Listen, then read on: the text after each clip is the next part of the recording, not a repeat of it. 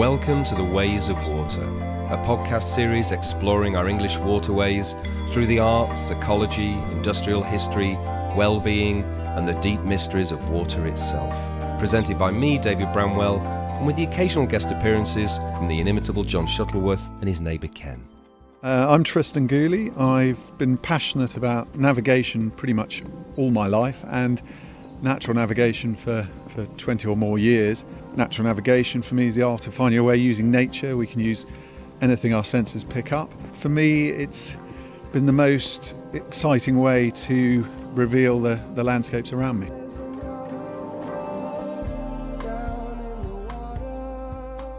So I'm driving to Arundel in West Sussex to meet Tristan, and to get there I won't be using the sun, the clouds or rabbit droppings to guide me, but my trusty sat-nav here. But I'm hoping today that Tristan is going to reveal some of the secrets of our waterways and what we can learn from the environment next time we're by a river or a canal. So Tristan's going to teach me the basics by Swanbourne Lake, and then we're going to head into town to the River Arun. Most importantly, I'm hoping to find out how to win at Pooh Sticks. I stumbled across the concept of natural navigation in my early 20s, and I realised that a journey of 1 mile using the stars as your compass and the trees as your map was just as challenging and rewarding as 1,000 miles across wilder areas using technology.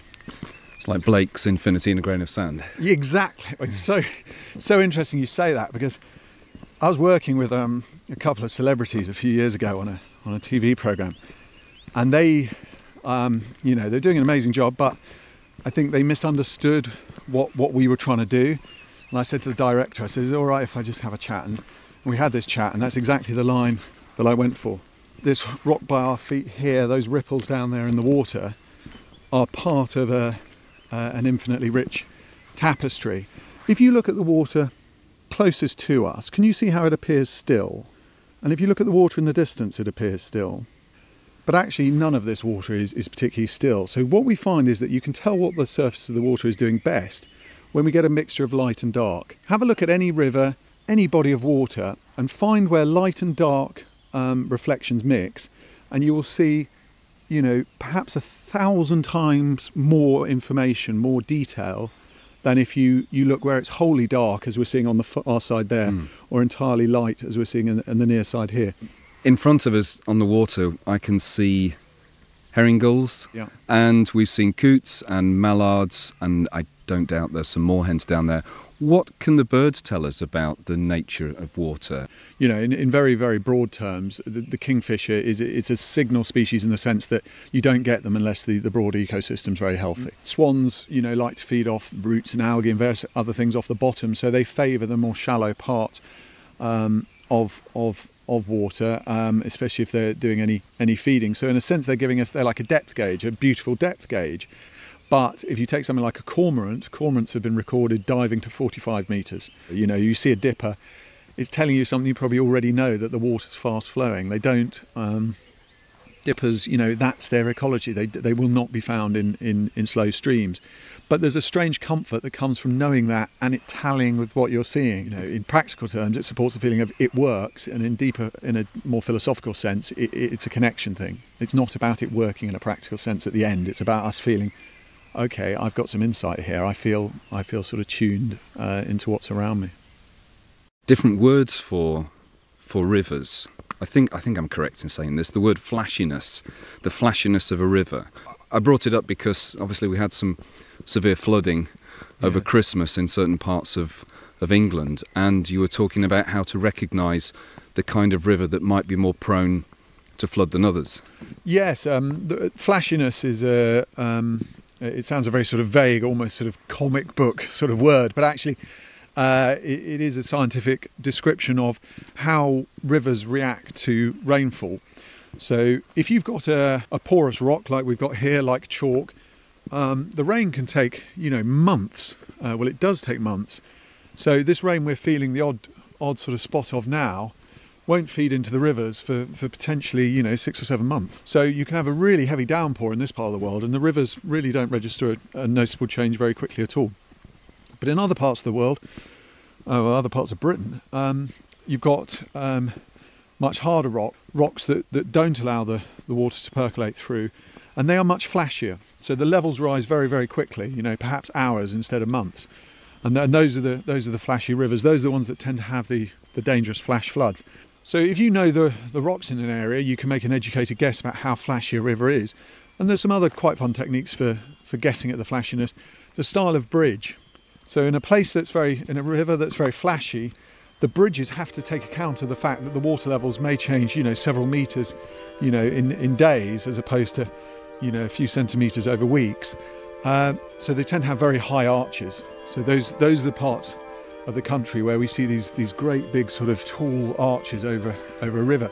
Whereas in this part of the world, the arches sit very low because the water levels, they're not flashy rivers. The water levels change very, very steadily.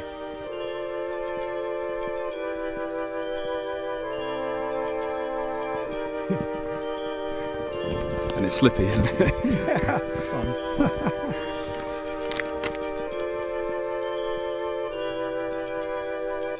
Can you see it? If you come down here... Got it, yes. Yeah, these where the ripples are going over each other, we get a crosshatch pattern. Yeah. These two coots are going to do it again, create that crosshatch pattern there. That pattern, incredibly simple, but it's exactly that pattern that helped Pacific Islanders find land in the middle of the ocean. So it's just noticing that when ripples hit something or move over each other or reflect or bounce off anything, they create certain patterns. And if you see ripples march, and we'll walk on perhaps and have a look for it, whenever ripples or waves hit something like a small rock in a pond or an island in a lake or an island in an ocean, certain distinct patterns are formed. The ripples reflect back, and we'll have a look for that down here. But they also wrap around it and create a crosshatch pattern on the far side. And it's that those patterns that allowed navigators lying on outrigger canoes in the middle of the ocean to find islands, but that we can see exactly the same patterns in any body of water where there are ripples bounce. There's another thing for us to look at, actually. Can you see the... Yeah, it looks... It's a coot? Yeah, it is a coot, yes. Heading away. Did you see the wake pattern it made? Yeah. It's just spreading out now. What's interesting is wakes, again, we sort of see them and we don't register anything of interest, but wake patterns follow certain rules. So actually the angle that wake pattern was moving out behind the coot was almost identical, well, pretty much identical to the one we see behind boats. And in fact, it's the same pattern you see if you draw a stick through the water. It spreads out 40 degrees. So if you're standing on the back of a boat looking astern, it will be, if you extend your hand and make a fist, it'll be 4 fists from one wake to the other. It's exactly the same thing for the duck. If the duck looks back or the coot or a moorhen looks back, they will see the same thing. So this is, there are sort of so many of these. I've collected over 700 of these little building blocks, and you put them all together and we start to build a picture of what's going on. Well, sadly, we haven't time to hear all 700, so here are 5 of my favourites. Getting a nice little effect down here, actually. A little, I think it's a cat's paw there, and a cat's paw is just the nickname for when a gust of wind is touching one bit of the water, but not another. And the reason it's darker is because we're not seeing as much of the reflected sky. Single-engine helicopters have to, when they're crossing towns or cities, have to fly over the river. The logic being an engine failure in a single-engine helicopter. It's not good news for who's in the helicopter, but it doesn't need to be bad news for everyone in the city as well. So they will trace the line of, the Thames in London, for example, through the sky. Arab navigators had this word for the collection of water wisdom, the ability, the skill to read water, called the isharat. People who could do it possessed the isharat, and the Pacific Islanders had a similar expression called the Kepsani Lamatau, which is, having the water law. I love the idea that water is never flat. Look at a glass of water and you'll see that it goes up at the edges. There's a rim, a meniscus, and again, that's the stickiness. The water's sticking to the glass. It's that stickiness that allows capillary action. That's how all of these trees around us are able to get, tons and tons of water from by our feet to 20 metres up. The fastest line of water in a river isn't exactly in the middle. So all rivers curve, and the Thalweg sits just on the outer bend side of the middle. and it's absolutely vital for winning Pooh Sticks, because the amateur Pooh Sticks player, and there are many of them, and good luck to them, but the amateur will opt for the middle. Okay, so now we're off to the River Arun to see what we can learn there.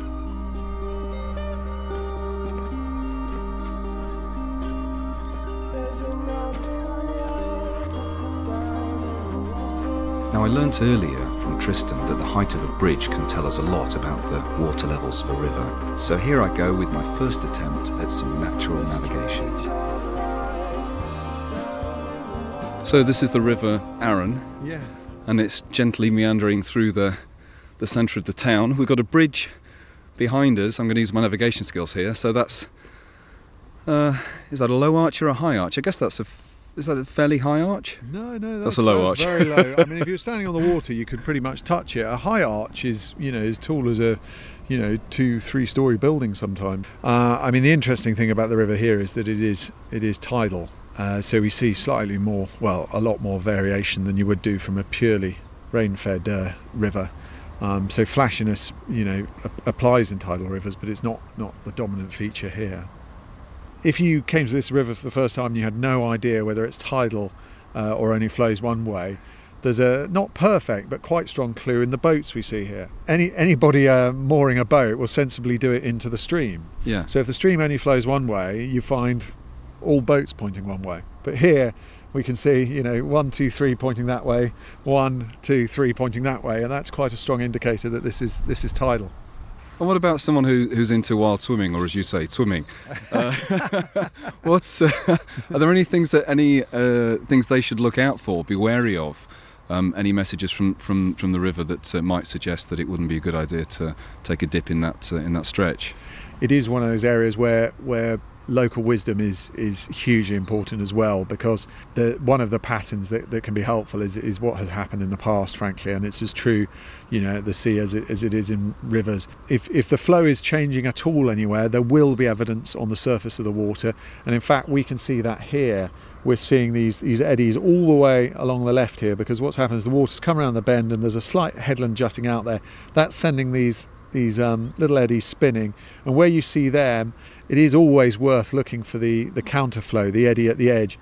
To wrap up, what advice would you give to people who are inspired to want to employ a little natural navigation the next time they go walk by a river or go down a canal in their barge? I'd give yourself 2 or 3 patterns to look for within the water, and then there's a broader thing you can do as well, which helps sharpen our interest and awareness, which is if you're going for a journey on foot or in a boat, if you let somebody else have access to any maps, and whether electronic or paper, but at the end of your journey, however short it is, just get a piece of paper out and trace the line of what you think you did. Okay, we went this way and then we turned, doesn't matter whether you call it left or west or whatever you want to call it, your name for it. We turned here a bit and then we turned here a bit and then there was a very long straight bit. And then just compare that with what you actually did. And you'll find that just to do that exercise makes you look at both the water, the land and the sky with a keenness and an interest in the little clues that perhaps wasn't there the day before. Tristan, thank you. Thanks a lot, David. Ways of Water was presented by me, David Bramwell, and with music by Oddfellows Casino. Find out more via drbramwell.com and check out Oddfellows Casino on Bandcamp, where you'll also find links to my album and book, The Cult of Water. Many thanks to all the guests in this series and to you, the listener. Watery blessings to you all.